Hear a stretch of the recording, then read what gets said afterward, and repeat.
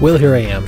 I'm not going to San Diego Comic-Con, but I'm looking at the scheduled panels because it's interesting to see what is going on, I guess, what the discussions are about. And let's be frank, I need I need something to talk about for a video. So Comic State of the Union, the Blue Age of Comics, the Blue Age.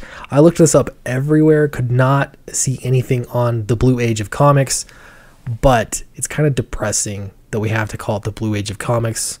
Like the Copper Age of Comics, I could literally think of any other color, metal, precious metal, the tin period of, but why the blue? I don't understand.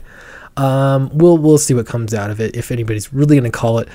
As far as I know, this is still modern age comics, and I don't know that that'll necessarily change, but that's okay. So this is what we're competing against, though. This is It Chapter 2, the trailer, and I actually didn't see it, the first one, but I watched this trailer, and man, it looks epic. Like, not just a horror film, it looks like something, I don't know, like more than a horror film. It's epic. I'll play just a little bit of this.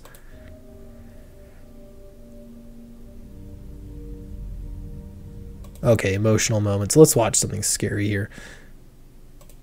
How about that face, huh?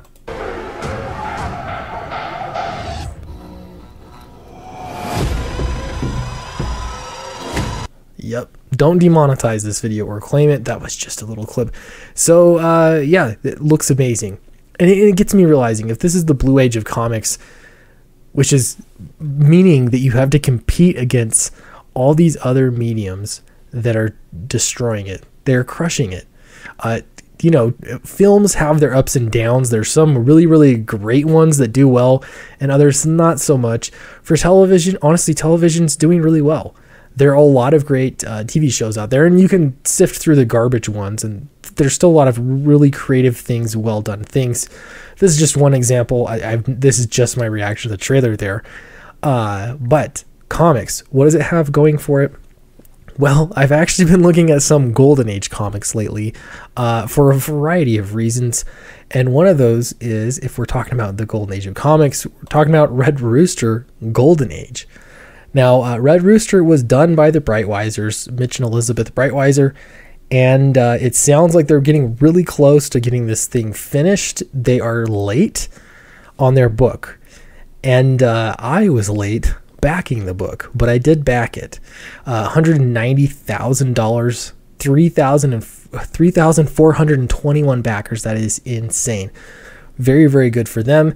But I did back it, and I was lucky enough to get this. I backed it. I got an apology for the book being late. Now, if you think about that for a minute, had they not been late with the book, I would not be getting the book. So I will say, for those of you who backed it early, the apology is obviously for you, and they did some nice things for you. This apology is nice. It was not for me. In fact, I'm actually just glad I was able to jump in and get it. They said, "Dear Red Rooster's customers, as we continue crafting Red Rooster Golden Age, Elizabeth and I would like to offer each campaign supporter a personal note of apology that the project is taking longer than we had anticipated. We are sorry. We made mistakes along the way, and we learned from them." All right. And they go on to, mention some of the things they're doing, and, a really, really nice gesture. This right here is professional. I'm going to do this like you boy, Zach. Professionalism. Okay. This is professionalism. Absolutely. They're acknowledging that their book is late. They're giving you an apology for it. Even me, who just backed the book, and I don't deserve an apology. I should be thanking them. But I still got it. But I'm not the only one. If you look on Twitter, you'll see all sorts of announcements of people that got a postcard, a physical postcard, with what I assume is the exact same announcement on that I got in the email, but they got this slick looking art. And if I look at the Breitweisers, if I search it on Twitter right now, I am only going to see basically this postcard from everybody. everybody is really stoked about this gesture. And I will say, with that many backers, it wasn't necessarily very cheap for them to send this out to everybody. It's shipping separately. Yeah, it's just a postcard, but it's still like getting it printed and getting it shipped to all 3,000, however many backers they had. That's a lot of backers to be apologizing to and sending a card. Very, very good. This is something, again, like credit where credit's due. That is very good. Very, very good. So great job to the Breitweisers. Now, things were not always this way for the Breitweisers. I looked on Twitter to see what kind of buzz is going on. Most people that don't like the Breitweisers also don't like me, so they've blocked me.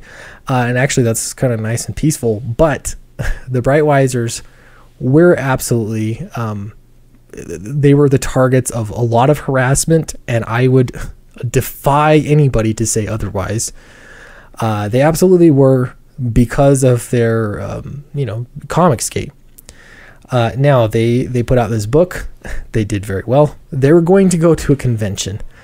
This is such an insane thing to me, that comics can get to this point where people are willing to threaten, personal attacks because they disagree with somebody.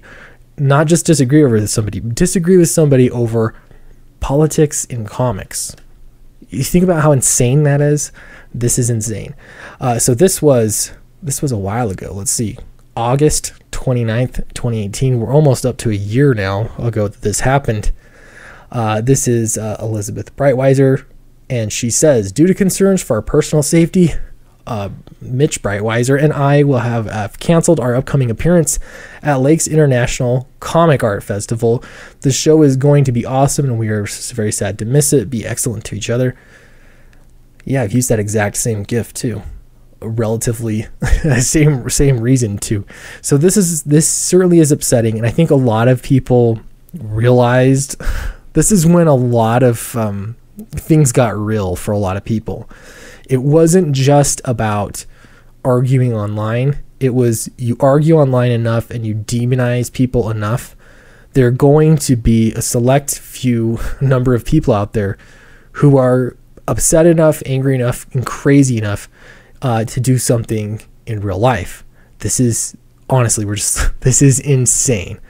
Having said that, I am really excited to read their book. It looks great. And here is an antagonizing tweet. Am I on board with people identifying with a hate group and profiting from the association while getting no public blowback from it? ? No, not really. Am I on board with people pointing that out? That's fine. Not at all on board with threats of any sort. None were made there. Yeah, I'm not on board with any threats, even though you weren't threatened at all. This is insane. And of course, it gets worse. Well, if the Breitweisers are now anticipating something similar to the harassment and video attacks I've experienced. Oh, boy. There is a difference between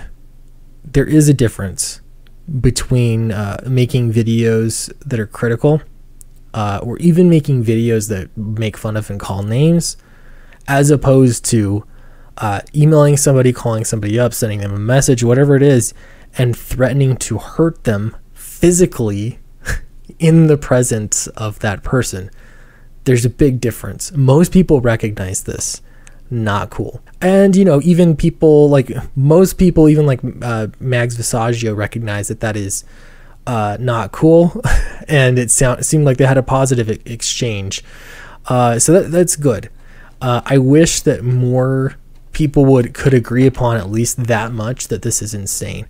But something that we can agree upon is that Red Rooster Golden Age looks amazing. I'm really looking forward to the future, not just because of this book, one of many books, but because of what this means. If we go back to the original email that I got, here we go. They've got more plans.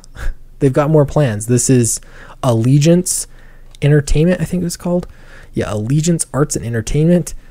They've made much more out of this than just a book, than just one book, or so it seems. Things are moving forward. They're doing more. I'm really, really excited for the future. Blue Age of Comics, I don't think so. I'm looking forward to a new golden age of comics. But let me know what you think in the comments below. I'd be really interested to hear your thoughts. Were you there a year ago when all of this madness went down? Does it seem like things are getting any better? And did you back Red Rooster? Because if you haven't, you are seriously running out of time. Thank you very much, and I'll see you next time.